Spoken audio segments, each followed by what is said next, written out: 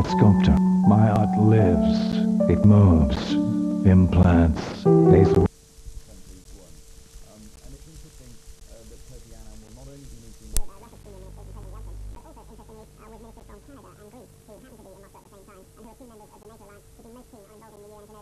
And if you were looking for a glimmer of consensus between Moscow and NATO, you will probably start with those kind of countries.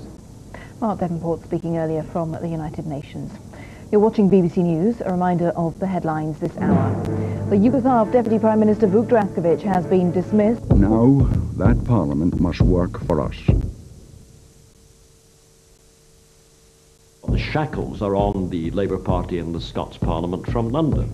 Henry McLeish went on television and he had to admit they could not diverge one iota from London-made policy. The great difference with the SNP is that we have a constituency at home, we work only to them, they are the Scots people, it's their Parliament, and in the Parliament the traditional Scots values of social justice, of building an enterprise economy, a just society, will be reflected.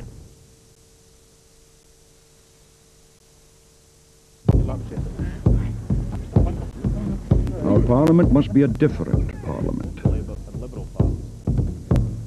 A Parliament that gets rid of the old ways and the old control from London. A Parliament free of sleaze and incompetence. A Parliament that is open and accessible. 81% of people thought that public services should be funded through public means. A Parliament that Scotland can be proud of, and which listens to the people it serves. The SNP for me, and I've been a member for 25 years, is most of all about honesty. It's most of all about courage. It's most of all about hope and optimism. I think the biggest obligation of political parties is to tell the truth.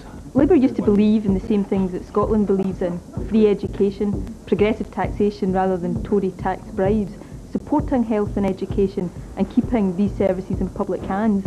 But they've left all of that behind. We never will. We need a government that listens to us and does what we want. A government that honours its promises and delivers on its pledges.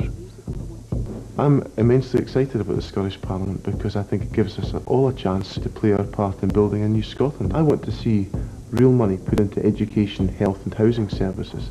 I don't want Gordon Brown coming along with a tax cut one year and taking it away the next.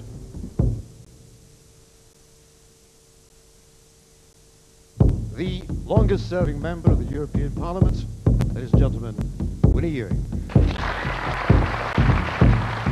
New Labour's message is one of fear. They say that Scotland can't survive without London, can't support herself, and needs the UK to act as her European broker. Now our message is be brave, know your own strength. We can make Scotland a land we all want to live in. This is our golden opportunity. Do not throw it away.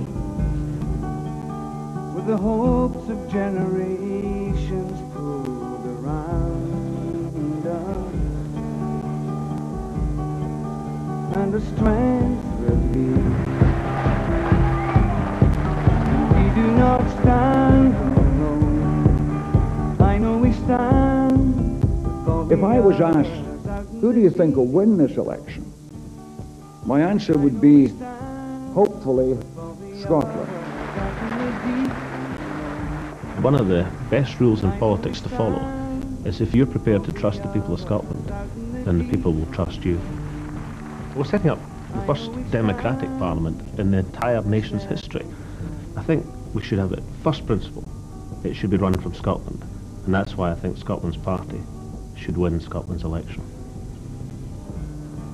On Thursday, you'll be voting for your future. The only thing left to do is to vote, and vote again. And I'll be right with you. Thank you very much. I know we stand upon their stepping stone.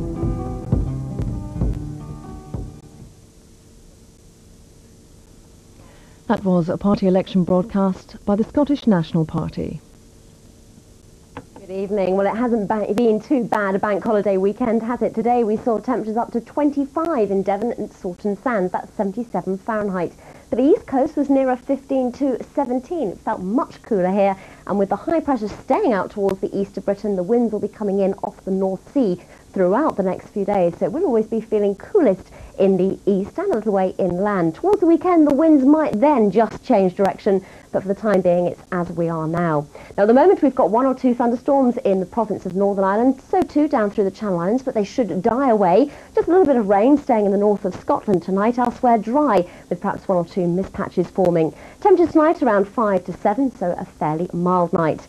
For the morning, Tuesday morning, rather cloudy on this east coast. Away from that, a fairly sunny start to the day. Cloudy in Scotland as well, with a little bit of rain, and perhaps 1 or 2 showers will develop here during the afternoon. They could be heavy and perhaps thundery. So too for Northern Ireland and down across the Channel Islands up into the West Country. And we might just see 1 or 2 of them coming inland towards the evening. The temperatures on that east coast then, only around 13 to 14, but inland towards the west, temperatures could be back up to around 20 to 21. That's it from me. Bye-bye.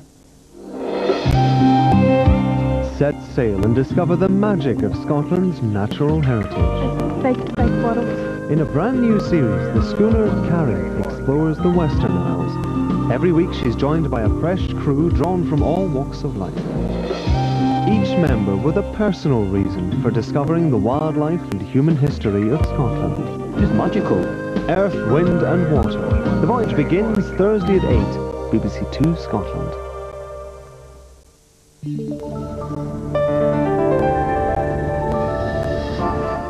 This is BBC One Scotland. Now Campaign 99 with Ian McWhirter.